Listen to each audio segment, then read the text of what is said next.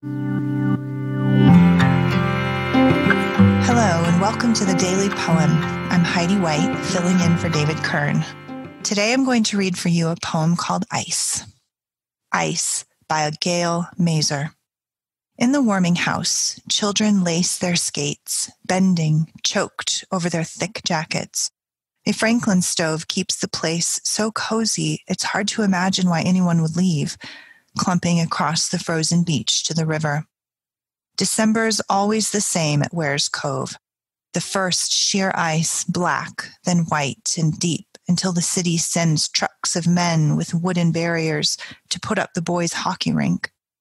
An hour of skating after school, of trying wobbly figure eights, an hour of distances moved backwards without falling. Then twilight, the warming house steamy with girls pulling on boots, their chafed legs aching. Outside, the hockey players keep playing, slamming the round black puck until it's dark, until supper. At night, a shy girl comes to the cove with her father. Although there isn't music, they glide arm in arm onto the blurred surface together, braced like dancers. She thinks she'll never be so happy, for who else will find her graceful, find her perfect, skate with her in circles outside the emptied rink forever. Gail Mazur is an American poet. She was born in Cambridge, Massachusetts, and spent most of her life there. She's the author of several collections of poetry, including Zeppo's First Wife, New and Selected Poems from 2005, which was a finalist for the National Book Award, and the collection from which this poem I just read, Ice, comes from. In 1973, Mazur founded the Blacksmith House Poetry Series in Harvard Square. She is an activist with her late husband, the artist Michael Mazur. And with others, she co-founded the Blacksmith House Poetry Series, in which she gathers together poets national and international to read poetry together and advocate for the power of poetry in public life. She has always been an activist and an advocate for causes that she believes in, and she continues to do that today. And she is currently the Distinguished Senior Writer in Residence at Emerson College. She teaches there in their graduate program. She teaches writing and poetry, and she continues to write wonderful poetry today. And in this poem, Ice, Gail Mazur does here what she's well known for, which is providing snippets of ordinary life which illuminate these kinds of universal contemplations that poets like to get to. I want to draw your attention to a couple of things that she does in this poem. There's a lot going on here. The poem is written in couplets. You can't really hear that in reading it aloud because it flows so beautifully throughout the poem, but it's written in unrhymed couplets. And the lines are medium length. They're, between 9 and 12 syllables. And so they do have a uniformity to them, but not that kind of sing-song rhyme scheme that you might expect with couplets, because they're unrhymed and the rhythm is a bit irregular. The meter is a bit irregular, but it is a formal poem that we're looking at here.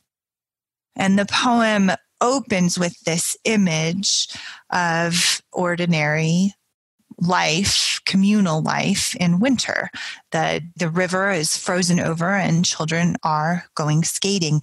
And there's this contrast between warm and cold. The children are in the warming house, and she asks the question, why would they leave? Because it's so cozy in there, which of course then she doesn't answer the question, but she does describe what the children do when they leave, which is they go skating. And she asks questions, throws out ideas for contemplation throughout the poem, like this one. It's hard to imagine why anyone would leave, clumping across the frozen beach to the river.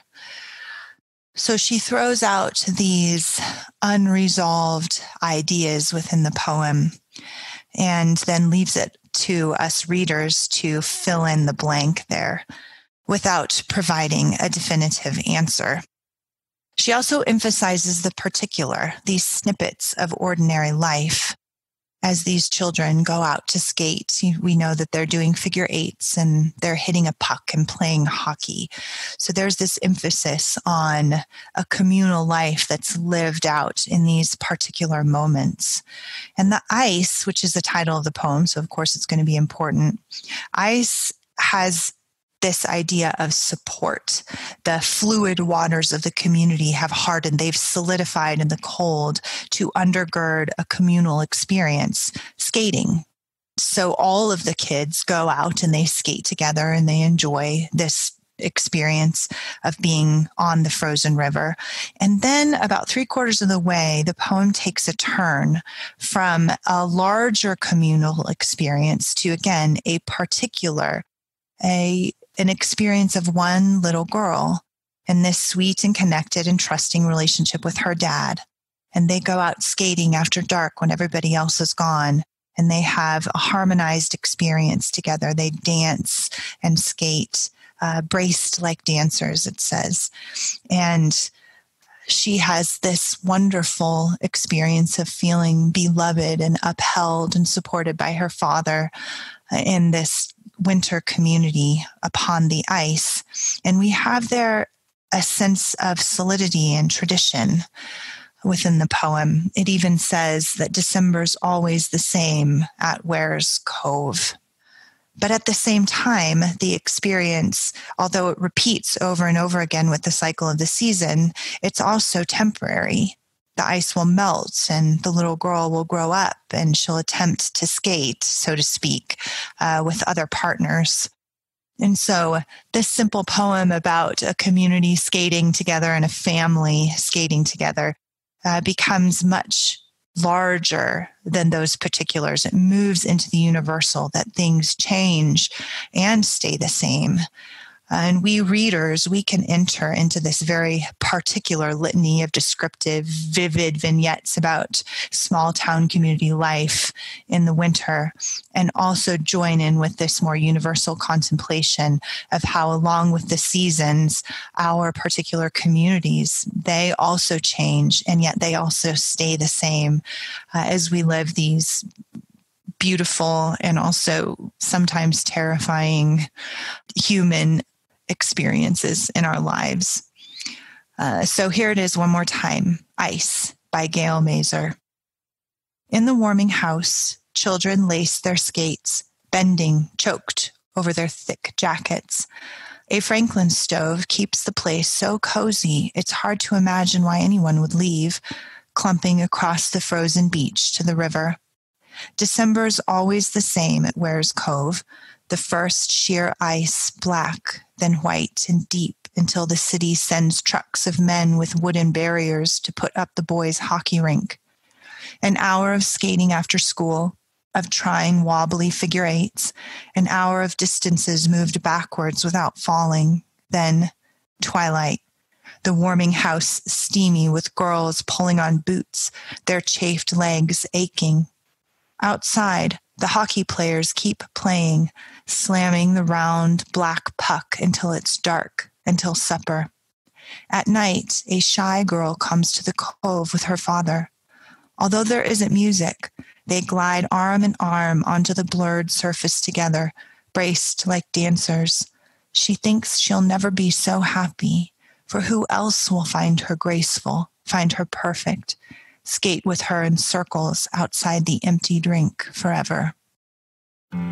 This has been the Daily Poem. We'll see you next time with another one.